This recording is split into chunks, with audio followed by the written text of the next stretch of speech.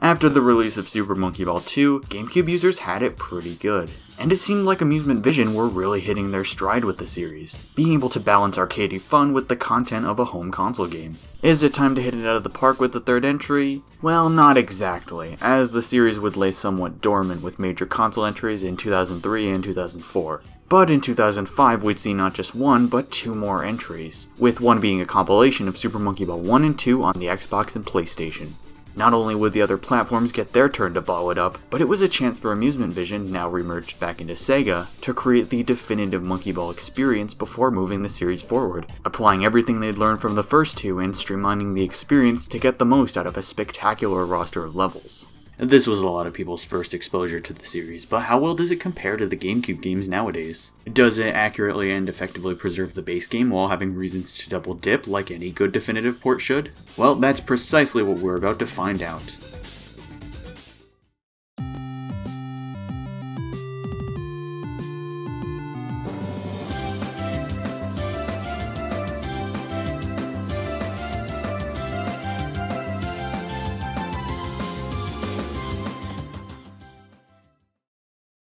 Super Monkey Ball Deluxe rolled onto the Xbox and PS2 in 2005. It's essentially Super Monkey Ball 2 in terms of framework, content, and UI, but adds all the levels from the first game on top of some brand new levels and reworked pacing. What we have is two great GameCube games combined into one super game, ported to both the most powerful and least powerful console of the generation. I've heard claims that a cancelled Super Monkey Ball 3 was reworked into Deluxe due to a trademark and logo filed by SEGA in 2002 and rumored to be announced in 2003. However, nothing ever came of the title. As of 2004, Nagoshi stated that Super Monkey Ball 3 would most certainly happen, but by the time 2006 came around, he denied the rumors. Whether or not he was originally referring to Deluxe or Banana Crazy is hard to say, and regardless, Deluxe was ultimately the final product.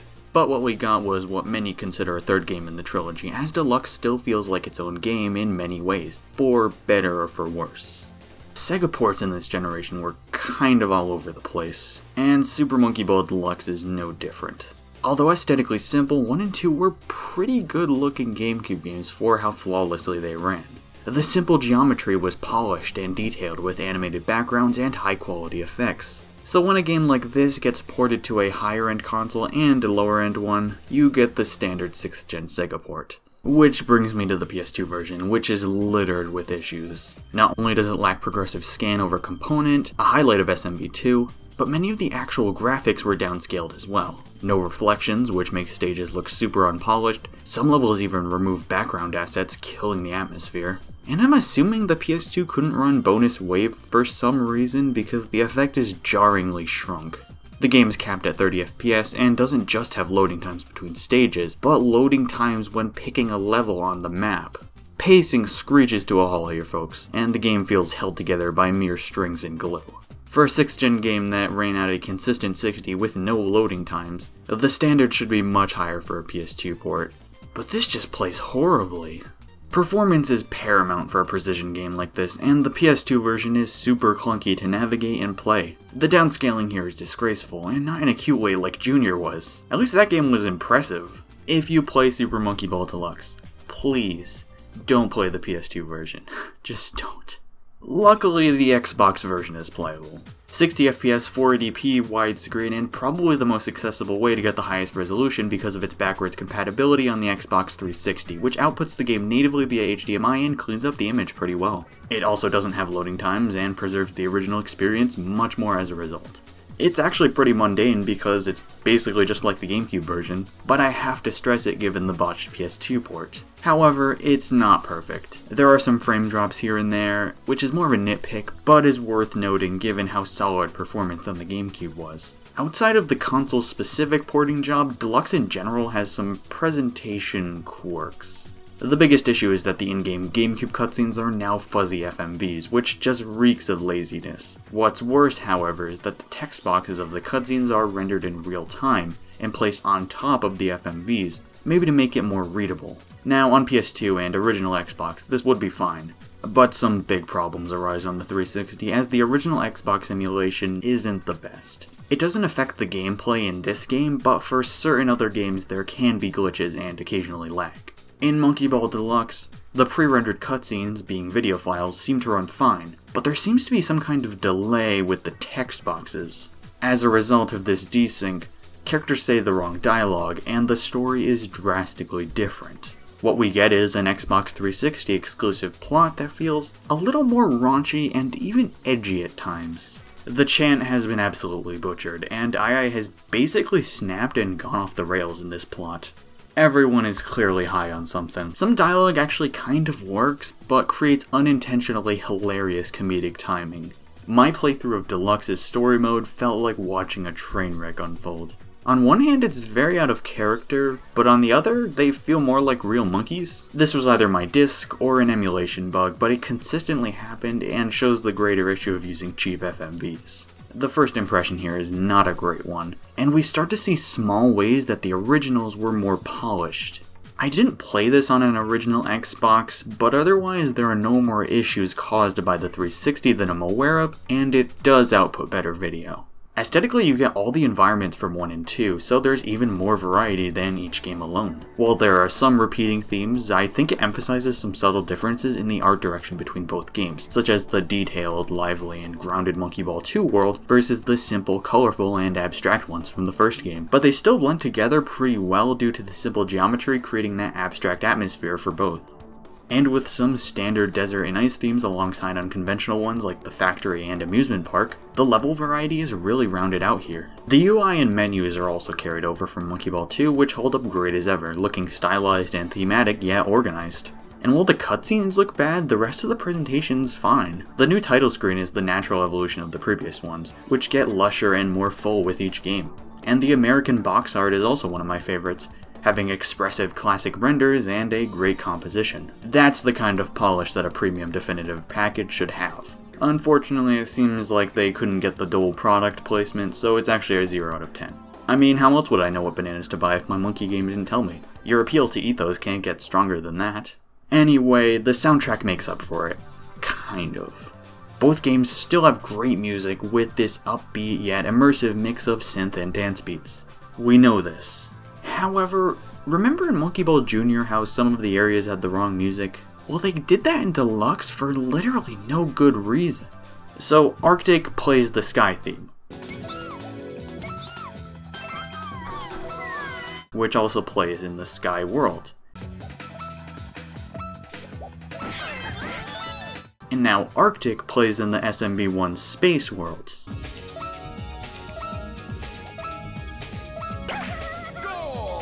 So the same song plays twice, and one is removed.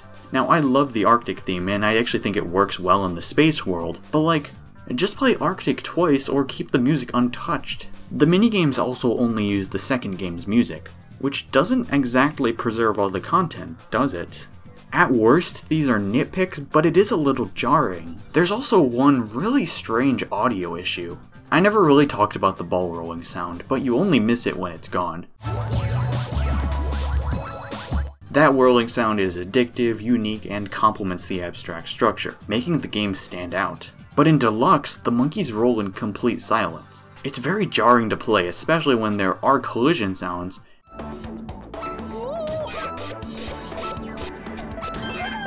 which makes me wonder if it's a bug or intentional. Still a banger of a soundtrack, but with some strange quirks that take the polish off that aren't there if you play the game separately. But enough looking at the thing. These nitpicks must be trivial due to the sheer amount of content in the game, right? Well, Super Monkey Ball Deluxe fundamentally changes a lot of the experience, so it's not just a combo pack. Story mode has seen some simple yet appreciated gameplay improvements despite the cutscenes. Each world has been expanded to 20 levels, and you can pick any 10 to progress. For a mode that's all about sampling levels, you get to pick from a variety of vastly different challenges. Some people may wish to play all 20 levels in a world, and it would be cool if that factored into some kind of reward, but the Deluxe Story mode has a lot of replay value, allowing you to pick even more different routes. If I were to make some changes, it would have been cool to see the Monkey Ball 1 worlds integrated into some new ridiculous plot points and cutscenes, which would add a lot to the story and make Deluxe stand out more. Running the risk of dragging it out, and considering what we got though, I'm still satisfied. And like I said about variety, you can really see how different the level design from each game is. On top of the speed and timing based levels of 2, all the concise, balance based levels of the first game are here, on top of some brand new levels. This is where you could suspect that a cancelled Monkey Ball 3 was reworked into Deluxe. Nagoshi has stated that Deluxe does include some levels that were scrapped from the originals, and some new stages feel right out of the first game. As far as we know, there are probably some scrapped Monkey Ball 1 levels here, but the actual new levels come in the form of these large, boxy, maze-like structures. If these were from a third game, it's clear that scale was their core focus. They wanted to make some giant areas for you to roll around in, to varying degrees of success. As standalone levels, the new stages are pretty hit or miss, with a lot of large, flat, simple mazes. Some still have interesting ideas though, such as this escalator one. I have the same sentiment that I do for the more gimmicky Monkey Ball 2 levels like spinning top with these. Not every level has to be super difficult because too much at once is overwhelming without a break. As long as I'm seeing and doing interesting things, I'm still having fun, and these levels work in between the more difficult stages with the right balance. In challenge mode, they also serve the purpose of fixing the banana deficit. Alongside the bonus stages, more side levels with opportunities for bananas balances the difficulty design, as risking 100 bananas for 10 is way too demanding in most cases. See, you have to take into account the holistic experience alongside the individual levels that compose it, and under that lens, they are a welcome addition. But the levels from the first two games are clearly the meat here, and if you weren't a fan of 2 compared to 1, I think you're more likely to enjoy Deluxe. SMB 1 levels are more skill-based and straight to the point, often being simpler but more difficult. It's all about precise movement on narrow paths and moving blocks. Still a lot of variety, but they do more with less and focus around simpler obstacles. For an arcade game with limited credits, they can't introduce too much at once, so they masterfully fleshed out a simple set of mechanics and ideas to a natural conclusion. There's a level of simple elegance here that is completely valid to prefer. Being a natively console experience, 2 went in a different direction with a more forgiving structure, but more ambitious level design. The levels tend to focus on a single challenge based around building up speed and conquering an obstacle with the right timing. They're much more open-ended as a result, rewarding out-of-the-box thinking. Some levels in 2 have that SMB1 elegance, but some people will prefer the first game's simplicity over gimmicks and puzzles. For me, I like the creative movement of 2 and the better presentation of the content, so the experience is better for me, but both have their own focus and it's valid to prefer either. Combined together in Deluxe, you get the best of both worlds. The 2 styles complement each other very well since the controls are still about momentum and precision, so the level design is non-stop variety and creativity. 300 stages in this one. They even gave names to the stages from the first game to make them fit in more. The only missing level is the last level of Master Extra, for obvious reasons. Instead of a GameCube, it's a rotating dice. Having to navigate the pockets as the dice rotates is probably better communication to the player, but I can't help prefer the complex geometry and novelty of the GameCube as the final level in the game. Otherwise, the content here is unparalleled, and Super Monkey Ball Deluxe is the sort of game that will keep you coming back for years to master it. But while the content is there, it's about how it's paced, which brings me to challenge mode. Similar to the previous entries, you tackle a series of levels across each difficulty in a limited number of lives and continues. It builds off the Monkey Ball 2 structure of upgradable lives, up to 99 per continue. This creates a sense of progression as your margin of error increases alongside the challenge, which is a fair and balanced way to go about it. And with 300 stages, each difficulty level has been significantly lengthened. Advanced mode in the originals was a brisk stroll of 30 stages compared to beginner's 40 in this one. And expert mode has been doubled to a colossal 100 stages.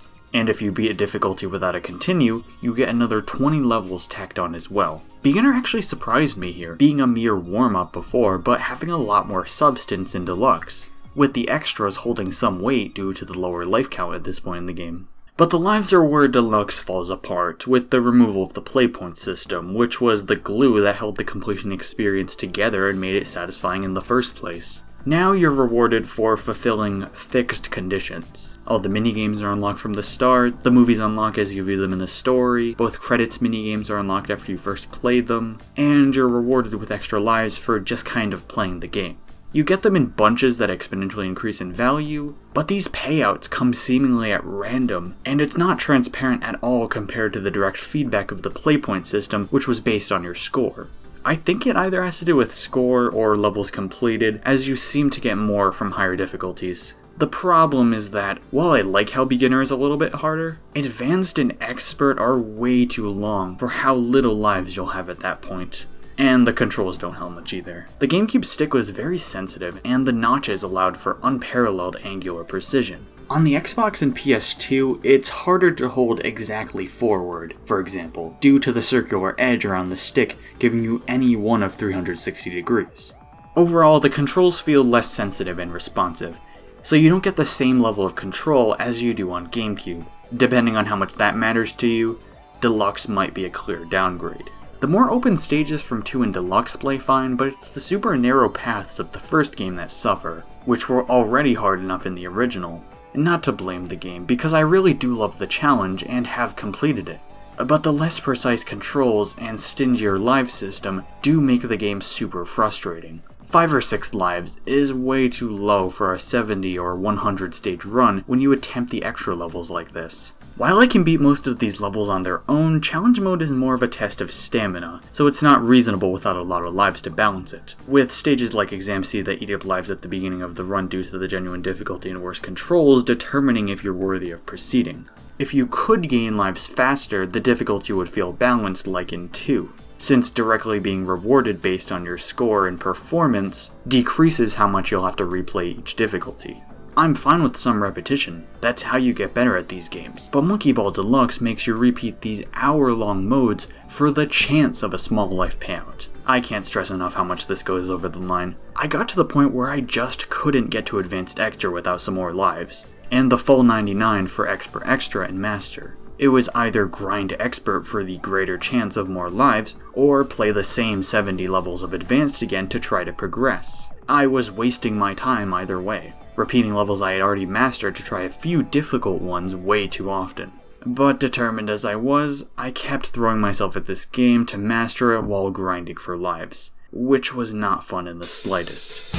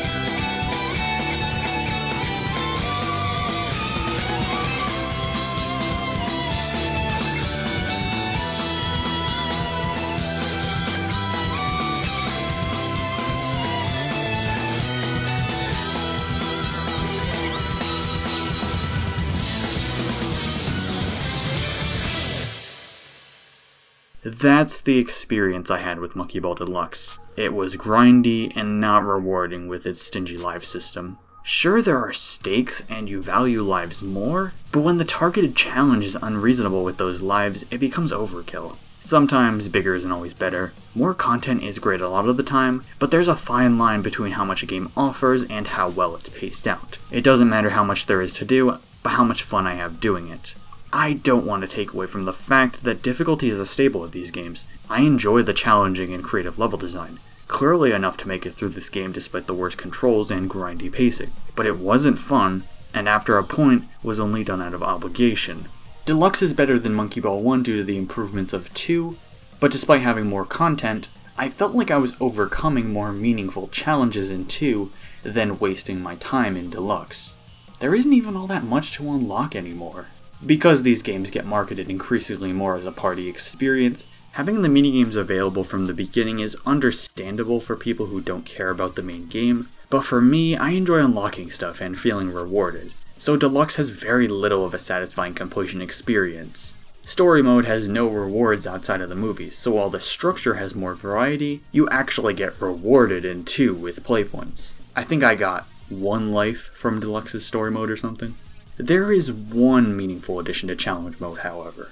Completion of Expert unlocks the brand new Ultimate mode, a marathon of every mode back to back, all 300 stages if you don't use the continue. This is the Ultimate Monkey Ball Challenge. Nothing has ever come close. Luckily, you can save between categories, even when you reach the extra stages. I was actually really excited for this mode, but it basically became how many lives can I retain before getting to Expert mode, where you can just save and reset if you mess up. It's a cool mode, but you don't get anything from it even if you beat every difficulty in under 99 lives to reach Master Extra. No thanks, I was already pretty much done by that point. I think I actually would have preferred if it was like Double Dash's All Cup Tour mode, where there was an element of randomization, maybe a save point for every certain number of levels or something. I like this mode, but it doesn't offer much that I couldn't just get by finishing Master Extra. And speaking of Master, guess whose favorite stage is back? So to get to Master Extra, you have to beat Bridge Master with an imprecise analog stick. Have fun. I sure did. I spent hours retrying these 20 stages just to get to this point, and this skip was such a so close yet so far moment. I also made it worse for myself because I was such a completionist and couldn't help myself, so after I accidentally took the warp and synchronized, I spent hours retrying the mode to get past the blue goal. It was absolute insanity. Despite that, I do like that the SMB1 Master stages are in a more balanced game, and it was satisfying to actually have stakes and get good at them. As much as I don't like the difficulty balance and the pacing for the rest of the game, I will say that the satisfaction you get from beating Advanced Extra, Expert Extra, and Master Extra is unparalleled by most games I've played. But Deluxe is so frustrating because of stuff like this. It's not the definitive version, and people will have different mileage with it. The pacing is frustrating, but I can't discount the amount of content. It's the kind of game you could spend years playing due to how fun the core gameplay is, and it isn't necessarily meant for a completionist like myself. Maybe I'm being very critical of it, but my problems lie from a buildup of small issues that aren't there if you play the game separately, especially 2. Deluxe presents 1's content better, but has issues that make the extra content feel like a burden on the experience. The content that is from 2 is good enough in both 2 and Deluxe, but 2 does what it sets out to do better without the extra problems. For me, the concise experience is better moment to moment. Deluxe is great for some, but being a trade-off makes it fail as a definitive edition. Some people will be satisfied with the content alone though, and that's valid, and the mini-games might have something to do with that. Now I'll confess that I've kind of brushed them to the side for these reviews, only playing a few matches here and there for my basic impressions, and then moving on. I don't have any nostalgic attachment to them, and only a little multiplayer experience. I actually missed a lot of the nuance added in 2 though, so the rest of this review will be the ultimate Super Monkey Ball minigame analysis, and I'll be looking at all of them in more depth. What am I getting myself into? The new minigames from 2 are unchanged, but the games present in both 1 and 2 are combined into a deluxe version. Monkey Race has always been one of the best, so combining the stages from both games instantly makes it a classic.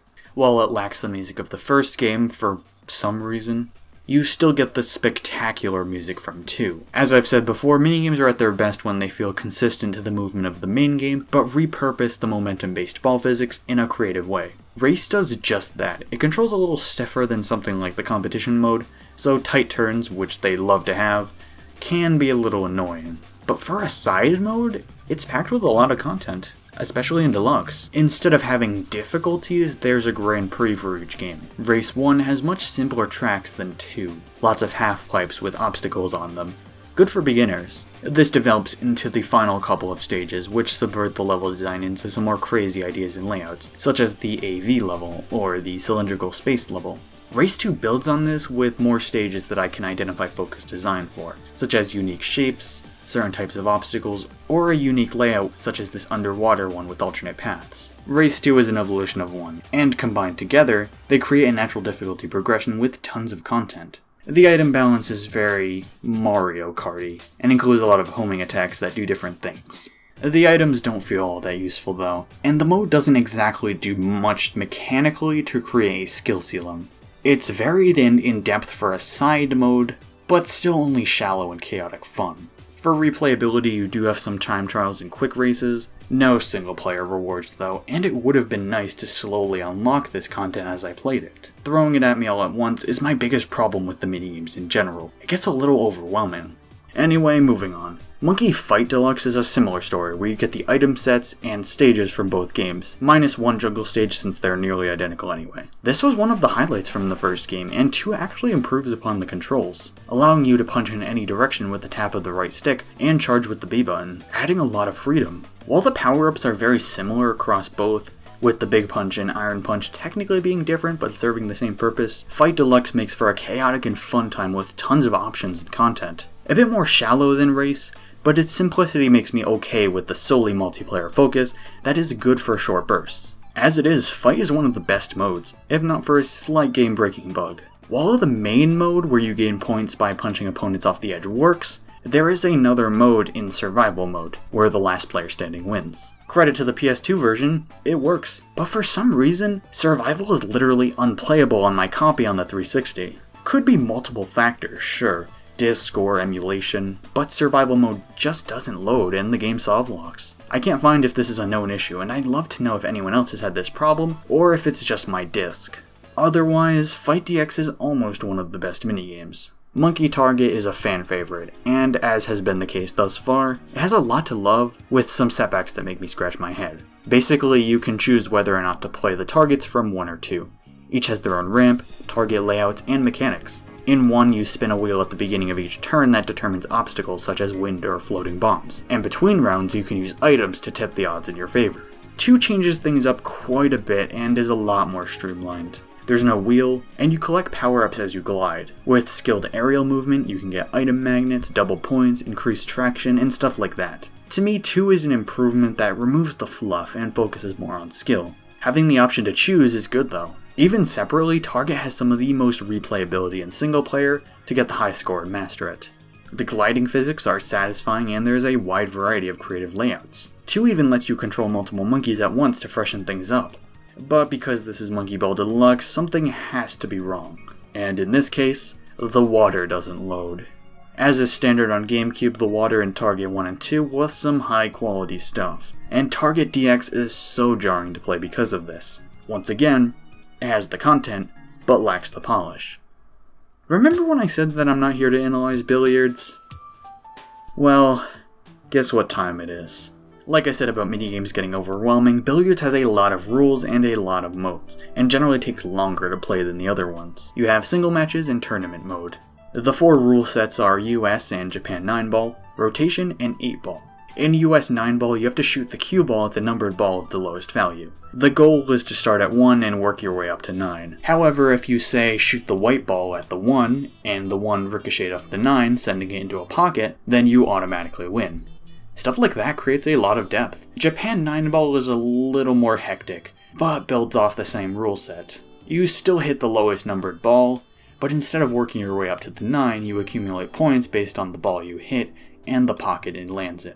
With up to 4 players, there's a lot going on here, and a lot more strategy with getting the most out of one hit to maximize points and mess with your opponents. However, both modes are a bit too slow and boring to me, and maybe that's the point of having games with varying pace and style. Although I actually did find more fun out of Rotation and 8-ball, which were added alongside Japan 9 in the second game. In Rotation, you have 15 balls and have to hit the smallest numbered ball, but you get points equal to the number of the ball you pocket, with the victor being the first to 60 points. It's less complex, but more open-ended. There's more you can do with each turn, and balls 1 through 8 don't feel useless. It's the chaos of Japan 9, but more digestible, and I enjoyed this one. 8-ball is also an interesting twist. There are 15 balls on the table, with 1 through 7 being the low group and 9 through 15 being the high group.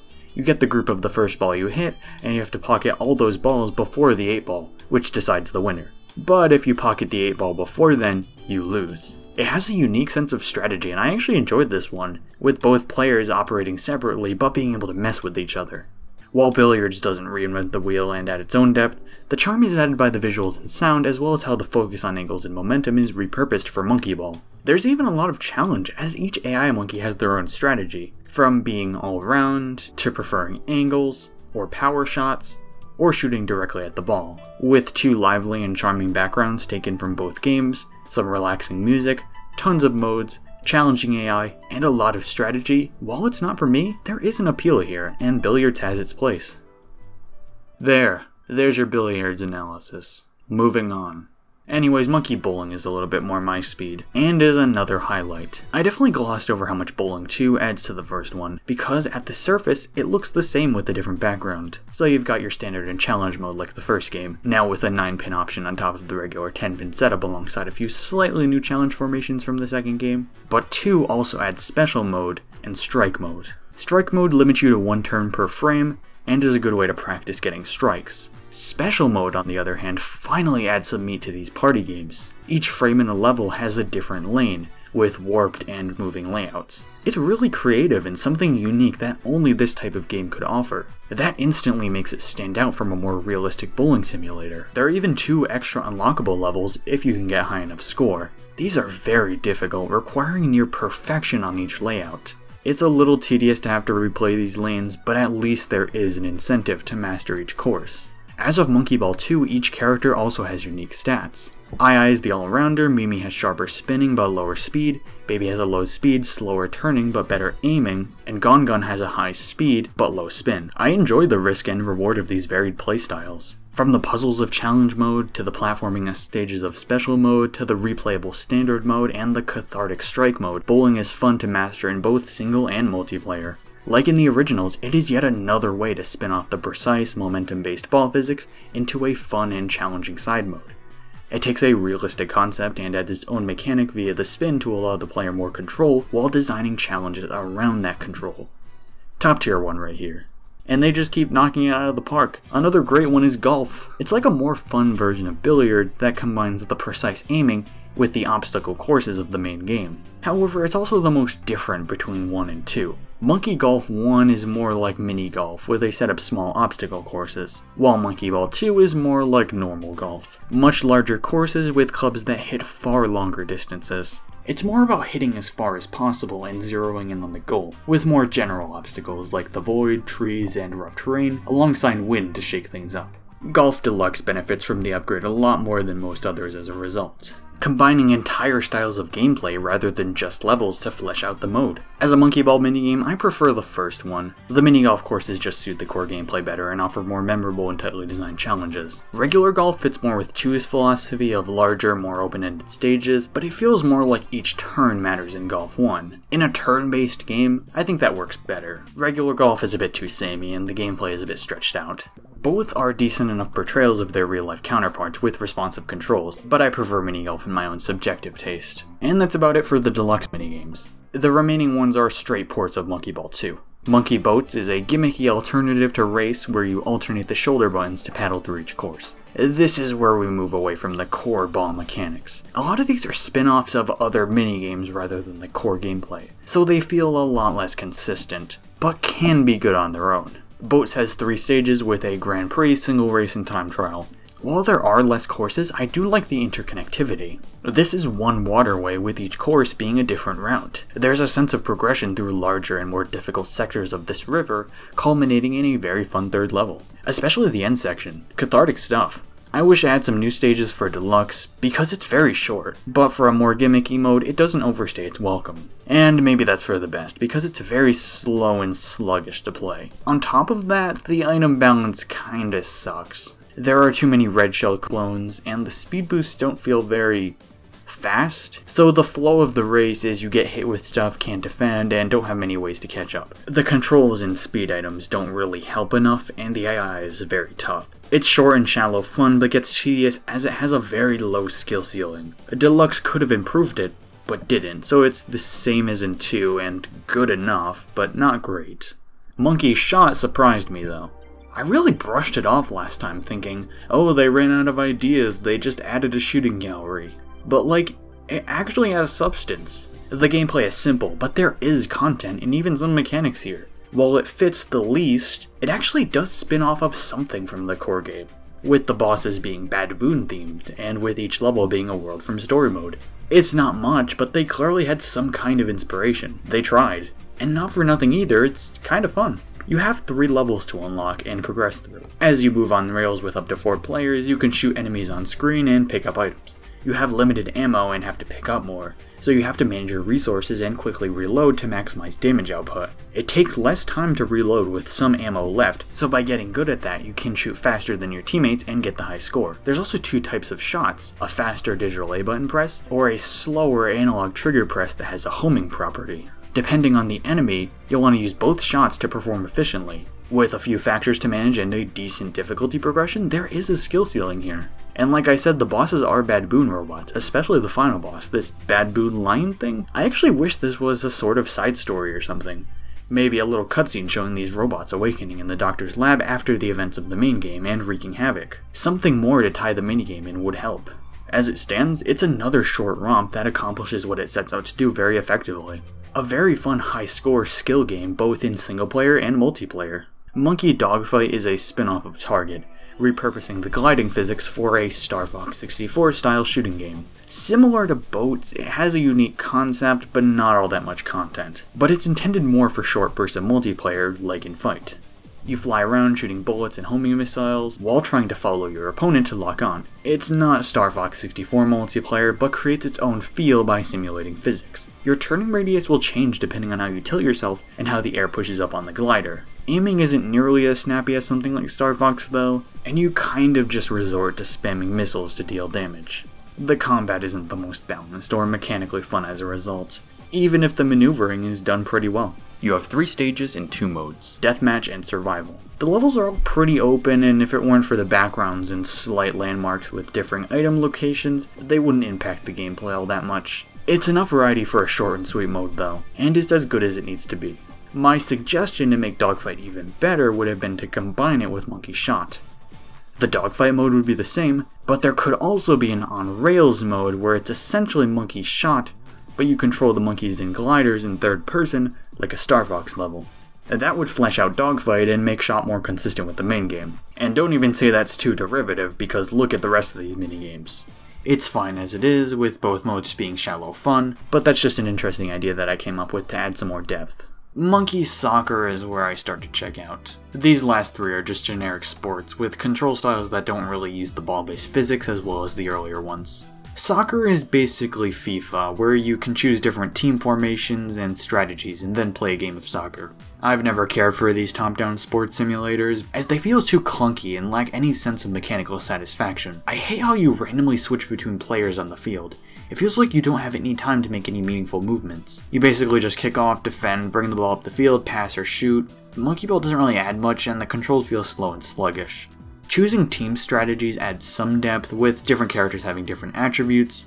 Ai and Mimi are all around, Gon is defensive, and Baby is offensive. That adds some depth, but the base game is so bland that it falls short of being interesting. Penalty kick mode is a fun little battle of angles though. You take turns either running the ball up and kicking, or moving the goalie to block. But that's about it. Otherwise, you have tournament mode or a single exhibition match. Now it's basically the same between 2 and Deluxe, with one difference. Once again, could be my disc, but it is unplayable on Deluxe on the 360. During the match, for some reason, the game randomly softlocks with a cut to black and a constant punching noise, like the players randomly start beating each other up and the network cuts the video feed to censor it.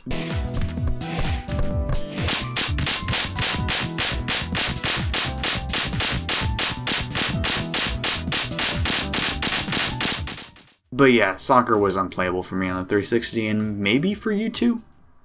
Next, baseball. So for this one, you either take control of the batter or pitcher. As the batter, you can adjust your position and hit the ball. Your goal is to aim either for a home run ramp or a pocket that lets you run a select number of bases. Each time the field changes, a wheel is spun that determines the layout of the pockets and ramps. You also want to avoid hitting an outfielder or letting the ball stop short in the field. Otherwise, it's the same baseball rules. 3 strikes and you're out, 3 outs in the field changes, most run wins. My biggest problem with Monkey Baseball is that it's way too one-sided in the favor of the outfielders. Half the time the ball just bounces behind me and results in a foul. When you do hit the ball, there are way too many obstacles and only a few narrow windows to get anywhere. While that's where the challenge comes from, I don't feel in control of the ball. On the other hand, the pitcher has so many more options to troll the batter. You can slow down, speed up, and add a curve to your trajectory. When pitching against the CPU, slowing down and speeding up at the last second is a consistent way to assure that they will not hit the ball. Being the pitcher is the most fun of baseball, but it's also a big waste of time because you're not making any progress. As it stands, baseball isn't a fun or a balanced party game. The most charm is in the backgrounds and character animations, like when II crosses home base. And that's true for a lot of these minigames. But as a game, Monkey Baseball doesn't control well, and there are a lot more interesting games to get good at. And finally, tennis is a massive mixed bag. It's blatantly trying to be Mario Tennis, but without everything that makes that game fun. You've got your single and doubles matches alongside a tournament mode, and various techniques to change the speed and trajectory of the ball, like the topspin, slice, lob shot, and star shot. However, it lacks polish and snappiness. The characters are way too clunky to move around, and their animations are way too slow. It just feels sloppy and unresponsive. In Mario Tennis, you can position your character in many different ways to add a curve to the ball depending on which swing you use. As a result, you could lure your opponent around and had some strategy. The moment-to-moment volley of the ball was very fun. Those mechanics are there, but you have way less control, so the volley of the ball is less fluid. It feels like you can't get certain shots in time because the animations are too slow. Diving for the ball is less reliable, you move too slow, and you charge too slow. Sometimes power shots just straight up don't register. Overall, you don't have enough control over where your ball goes, making it way too easy to send the ball out of bounds. It just doesn't have the elegance of its inspiration and no original twist or uniqueness. I do like the courts, animations, and music though. Each court has different terrain to affect the way the ball bounces, and they take place in unique locations that expand the world. That part is done right, but it's way too frustrating to play, and it's just not Monkey Ball. The competition mode also has some missed potential. In Monkey Ball 1, it was a separate mode where you could pick a set of stages and race to the finish with multiple players at once. It was a very fun mode, arguably the best in multiplayer. In 2 though, it was replaced with taking turns in challenge mode. Deluxe basically has both, but limits competition mode to Monkey Ball 1 stages. It's not much more than you'd get separately, and it's good enough, but is some weird missed potential in Deluxe. I guess the stages with switches could be broken with multiple players, but that might make them more hectic. If not, just exclude a few stages and keep most of them. Still a good time, but Deluxe kind of does the bare minimum with its competition mode. But overall, it's clear that there's a wide variety of minigames with tons of different appeals. You have some that are closer in line to the main game, and some that are a bit more general. I can understand why they would include the sports ones, but this is a case where more doesn't always equal better. Like I said, they could have combined Dogfight and Shot into one unique minigame that, while derivative of another game, would still have that monkey ball spin due to the gliding physics. These games have always been advertised as a party experience, so it's understandable to try to add more value for those that don't come for the main game. But the more games they add, the less creative they get. I love the party games that focus on the main mechanics, because there's usually a lot more depth there. I would have preferred less minigames and more fleshed out ones, instead of a lot of shallow ones. I mean, they don't really take away from the main game, so I don't care too much personally, but there's a lot of missed potential when actually sitting down to play them. Deluxe could have added some original content and improvements to fix some of these, but unfortunately it didn't. And in some ways, there are issues with the combined versions that simply aren't there if you were to play each separately. That is my takeaway from Super Monkey Ball Deluxe. It really can't be understated how much content there is in the game. As much as I say some minigames feel shallow, that is on top of 300 levels and very well developed mechanics. However, there are enough issues that make it feel less polished than 1 and 2 separately. Sure, some new things were added, but the new levels only supplement the old ones and aren't that great on their own. Playing the GameCube games separately, you technically get the same amount of content with better controls and less glitches. Monkey Ball 1's pacing withstanding. The PS2 version is easily the worst Monkey Ball game I've played yet, considering the standard. And the Xbox version's good, but with a few of its own issues and structural issues across both. There's a lot to do, but the experience is paced tediously with less rewards and more grinding. I'd probably still play Deluxe for all the improvements from 2 despite the controls, but that's the problem. Nothing about Deluxe is unique to it. All the improvements are derivative of Monkey Ball 2. As a result, if you care about the experience of these games and enjoy the style of level design that 2 goes for, then I'd say it's the more enjoyable holistic experience, even though it doesn't have the content from the first game. If you thought the second game lacked that simplistic skill-based challenge of the first game, then I'd say to play Deluxe because the first game is way too demanding to be accessible nowadays, unless you're really a stickler for controls.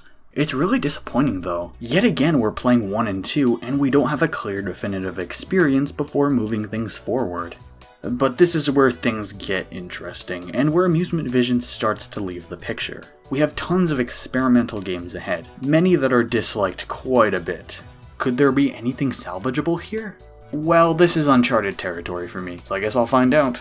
In the meantime, go play some Monkey Ball 2, and have a great day.